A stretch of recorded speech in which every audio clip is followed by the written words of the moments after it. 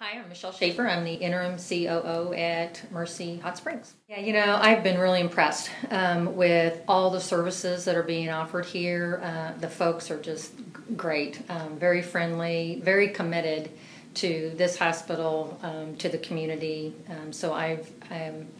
With everything that they've been through in the last year, I admire all the employees here that have hung in here with Mercy and continue to provide really good, high-quality care.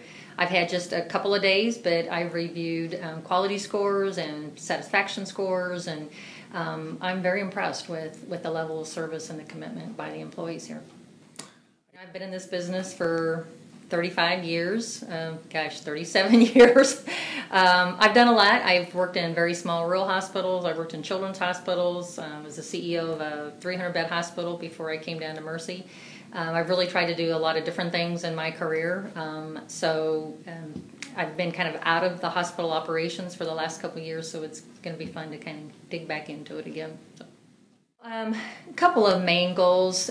First of all, obviously with the departure of Brenda Chase and Michelle Diedrich, just to really add some stability to the leadership team here, to the employees, that somebody will be here full time to kind of be that spokesperson at the administrative level as the COO. And then secondly, to really look at how we can offer services in a new way in Hot Springs. I think we're all going to have to look at that in all of our hospitals across Mercy, across the country. And so it's an exciting time for me to really spend some concentrated time down here.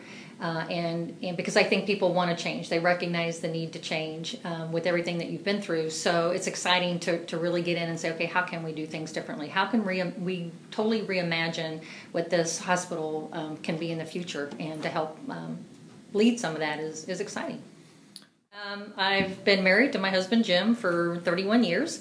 We have a son who's a second-year orthopedic resident at University of Missouri in Columbia.